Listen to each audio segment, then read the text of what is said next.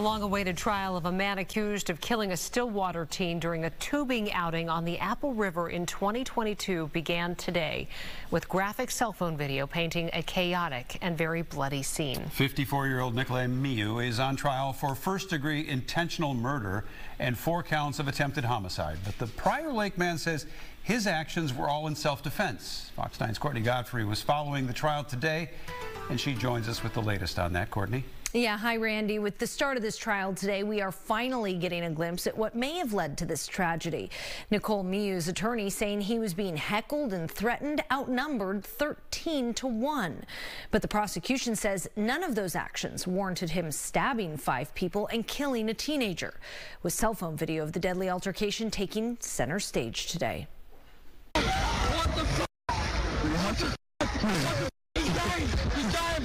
Never before seen video shows the chaos on the Apple River.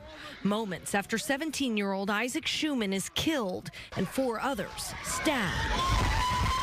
The video was presented as evidence today in the trial of Nicolae Miu, the 54-year-old Prior Lake man claiming he acted in self-defense. Nick Miu standing in the river with 13 strangers.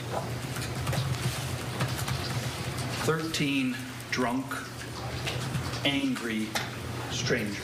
But the prosecution paints it as a senseless act of violence that could have been avoided had Miu simply walked away. You'll not hear anyone in the video threaten Nicolae. You'll not see anyone raising fist to him before it turns physical. You won't see anyone besides Nicolae with a weapon. Miu was allegedly using a snorkel and goggles to search the river for a friend's lost cell phone when a group of high schoolers started to question his motives and call him names. When another group of tubers comes over to intervene, things turn physical. Miu pulling out a pocket knife. One of Schumann's friends who witnessed the stabbing was the first to take the stand. Did you hear Isaac Schumann threaten Mr. Miu in any fashion? No. The teen facing questions from both sides. You could have walked away, right? Yeah. You didn't walk away either, did you? No. As to where Miu got the knife, his attorney claims his friend asked him to bring it that day to cut the string they used to tie the tubes together.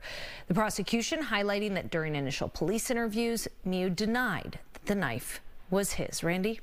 All right, Courtney, thank you.